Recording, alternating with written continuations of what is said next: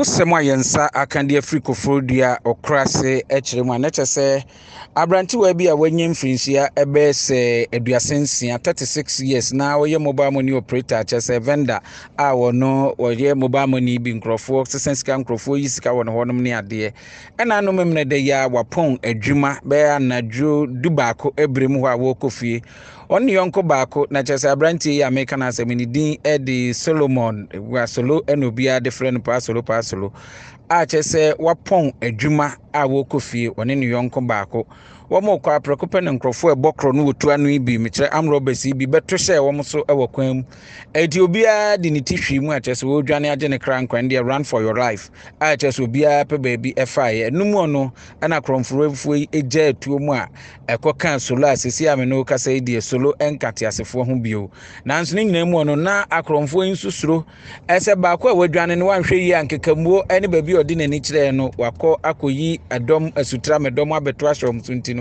womu dwane ya sika na wabrantie hu kura womu ntimi amfa eno no na chese sika womu gya ya na sha brantie solo ho a afei no wapon adwuma no eye 8000 Ghana cedis 8,900 eno akire no eye itel mobile phone yibi ene laptop a ene nyina no eka ne ho no ade a akromframfo esuro se yebechi wo muntino wo mudwane ya wo mantimi amfa ni nyina me no kasa die soro aye nyankropon dia ya chese nhwehwemu eguso ekoso ewo ho money and other things that he keeps his mobile money and other matters in it.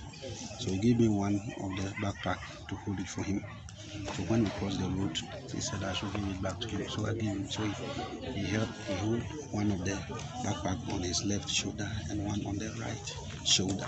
So when we were just discussing, we thought that is a normal day because we have been traversing that route for about 2.5 years. At least 1/3 of my leisure is spent with my friend if I don't have anything. So I thought that it's a normal routine as we used to go, but it was unfortunate. So when we were going, the place was a bit dark.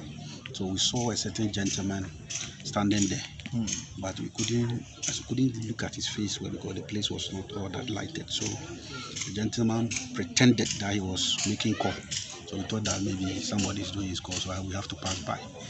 So as we get at least almost 7 meters to where the gentleman was standing, I heard a gunshot, violent one. So I took to my heels and reversed, and my friend also took to another direction. So I didn't hear anything from that point. So I have to seek cover because maybe they are lurking around.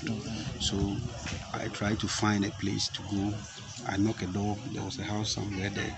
Nobody responded. So I remember that I have an immigration officer, my sister. So I went to her and told her all that has happened.